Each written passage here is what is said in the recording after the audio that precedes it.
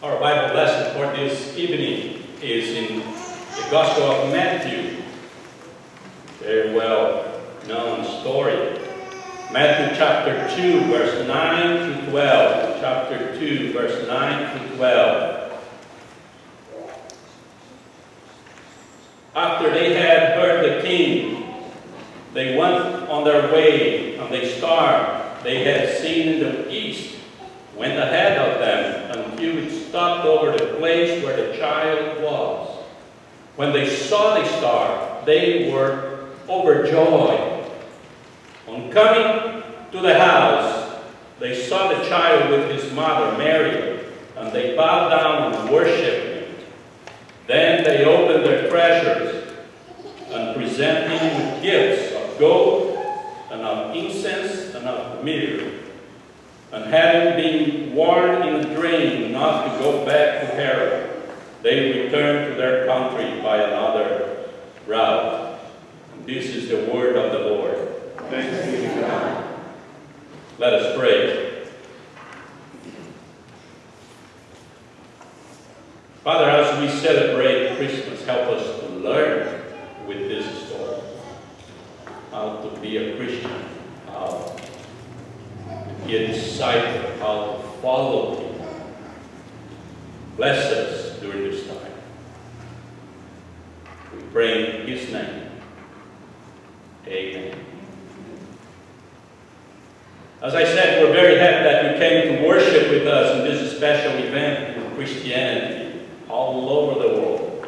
People are celebrating. And during this season, we have been visiting church in our sermons, in our message. We visit Nazareth, a church very involved with tradition, very traditional. And sometimes those they got in trouble because of that. When the tradition is more important than the Word of God, then you got in trouble.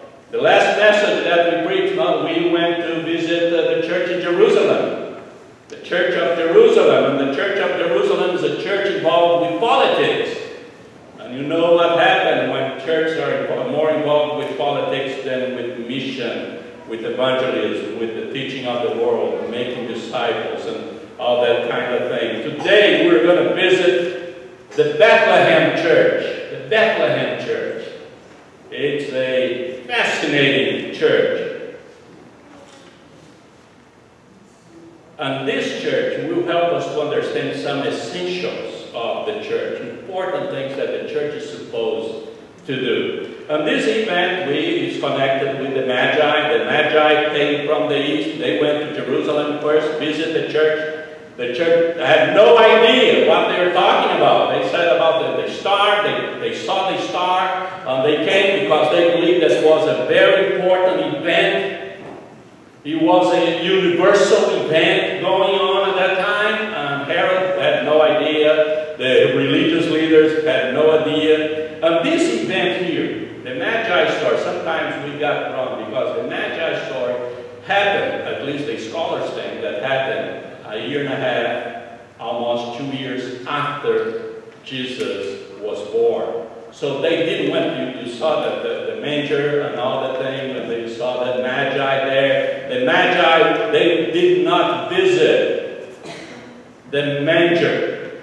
They did not go there. They went to a house. You see that was there, that they entered the house. So Jesus was born there in a cave. And then after a while, they found the house, and they stayed there. And then a year later, the Magi came. And it's interesting because this is why Herod asked the Magi, when you saw the star, when the baby was born, and they told him. And this is the time that Herod calculated the age of the boys, to kill the boys in the city. He said, okay, we know that the boy is under 2 years old. So go there and kill every boy under 2 years old. Because for sure, we're going to kill that baby. So this is why they have that timetable. So the Magi were following the star they saw. They believed that was a sign from God. And we can learn when they got there. worship, they did all those kind of things, and we can learn from them. So let me share with you a few lessons with the church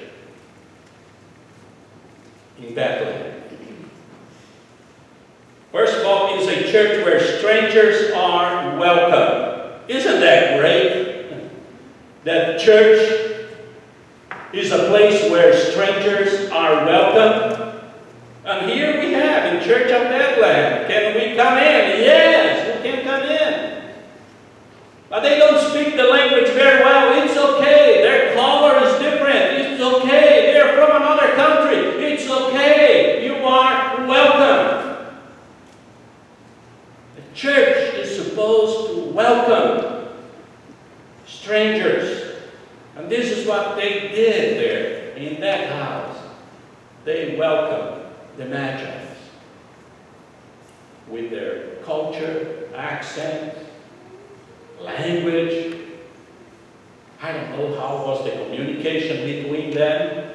We know that Joseph and Mary, they didn't have a lot of school. And speaking another language would be a challenge for them.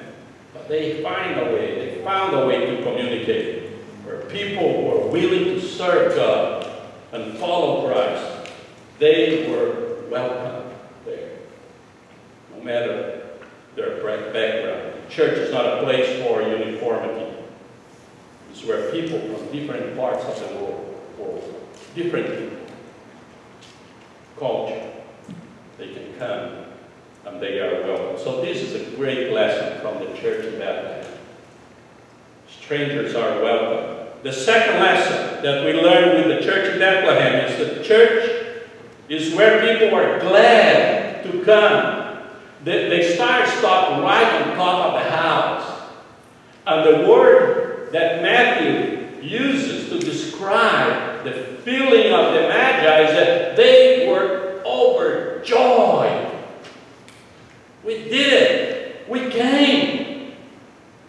Wow, we found the place. No GPS. Well, they have their big GPS right on top of that, right? A divine GPS. But you know what? No address, no numbers. The house is nothing.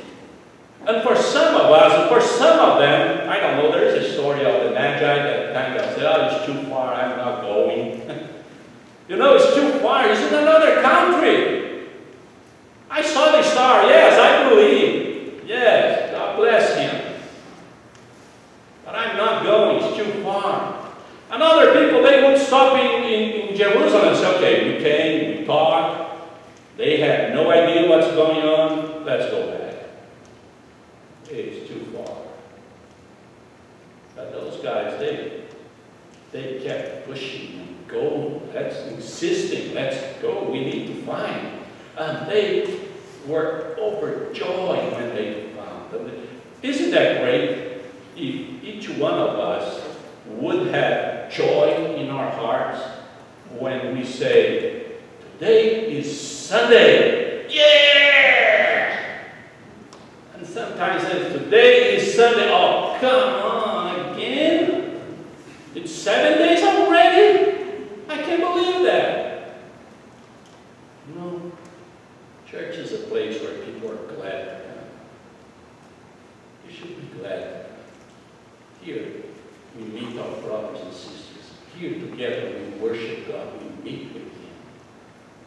Here we listen to His Word. Here we sing praises and glorify Him. It's a wonderful thing. It's a wonderful thing. And we should be happy to come to church. So churches, people are glad to come. There is one more thing that we learn with the Bethlehem church. It's a church where Jesus is worshipped. When they came, they didn't come. Pay attention to that. They didn't come for Joseph. They didn't come for Mary. I'm going to say it again. They didn't come for Joseph. They didn't come for Mary. They came for Jesus. They didn't come because they knew that there was a priest there. They knew that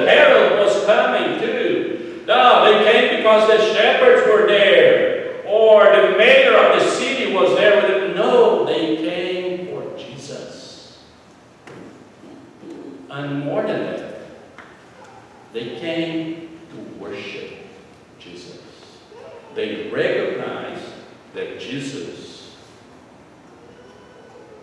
was the King of the Jews, and more than that, because they bowed down and worshiped Him. Worship. It was totally different. I tried to picture Mary and Joseph in that situation, the neighbors in that situation, because those guys, they were rich guys, they were important guys. They were not just three guys in a camel and 3 camels coming along from Persia. No. They had a caravan. They had bodyguards. You know, those guys, they were wise guys from a king. And the king would not just let them walk in the desert, go there and see whatever you want to see. No. You're going to have people with you. And they came. And suddenly they had almost more people than the city of Bethlehem with them, and all that kind of thing, and movement, and people dressed in a different way, talking a different language, all that kind of thing. And those guys, when they see Jesus, they bow down and worship. Worship. This is what we do when we come. We worship Jesus. We bow down. We recognize that we are servants. We are nothing, and He is God. And we need to understand that. They recognized who Jesus was. They worshiped Him. He was King. He was the Messiah. He was the Son of God. They recognized those things. It is a place where Jesus is worshipped. This is what the church is supposed to be. And there is one more thing that I'd like to share with you that we learned with Bethlehem, the Church of Bethlehem. The Church of Bethlehem is a church where the gifts have meanings, symbolize something. And the text tells us that they opened their treasure chest, they offered Him gifts of gold, frankincense, and myrrh. And some of you already thinking, oh, here he goes again, talking about money. No, I'm not going to talk about money. Don't worry. We don't even have an official offering today. But I want to emphasize that everything that we give to Jesus should mean something to you and should mean something to Him. Everything that we give, our time, our talents, gifts, our money, whatever we give, it means something to me and means something to you. And this is what they did. They opened their treasure and gave Him gifts, and they gave 3 gifts, and you know the story. They got gold, frankincense, and myrrh. The gold represents, it's a gift for King. So they recognized that that boy was a king. It points to the lordship and kingship of Jesus. But they gave Him frankincense. Frankincense is a gift for a deity, for God. That is it's an incense that you offer to a God. They knew that. Maybe you didn't know, but now you know. It's a gift that they give, they offer. When you have to offer something to a God, you would put a frankincense there to make the smoke and to smell, so that God would smell your gift. For some reason, they knew that that boy was more than just a king. That boy had connections with divinity. For them, that boy was not only king, that boy was God. And they gave one more thing, myrrh. It's a spice, but it's a spice for a man who was going to die or who's already dead. You put in the clothing, that person with more. It's going to die. That person is going to die. There's something related with this boy about death. And they knew something. Why are we going to give this to him? We're going to offend the family. We're going to offend him, giving something that we give to dead people, or people that are about to die. Something was there.